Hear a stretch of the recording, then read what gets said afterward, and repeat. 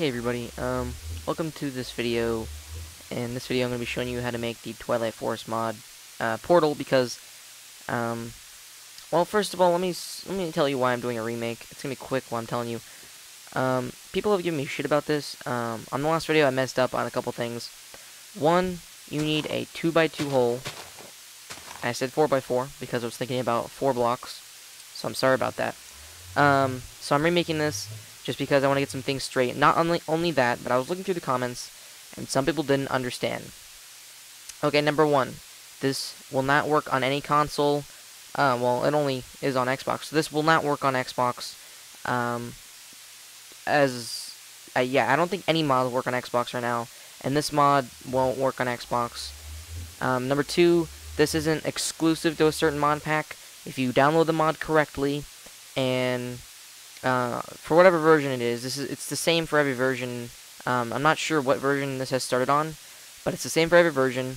It's not a certain mod pack. If you download the mod right, or you get a mod pack with it, it will work.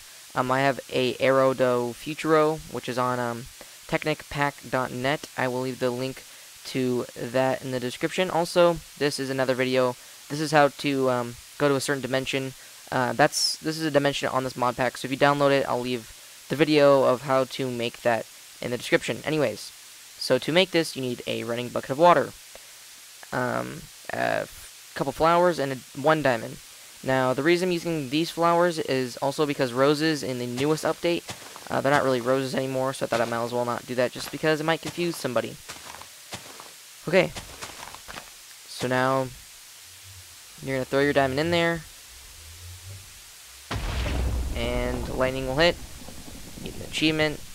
You can go in.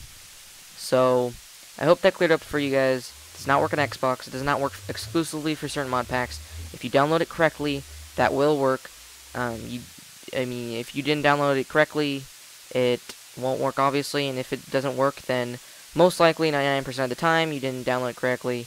Other 1% is just some crazy problem, which should not happen. So anyways, you don't have to get flowers. You can use saplings or whatever, but I suggest using flowers just because you don't want to mess it up. You have to have it on every single block, even the corners, because I've tried that. So hopefully that cleared up the how to make it for you guys. Leave your comments, subscribe. Sorry about the lag. I'm running some programs.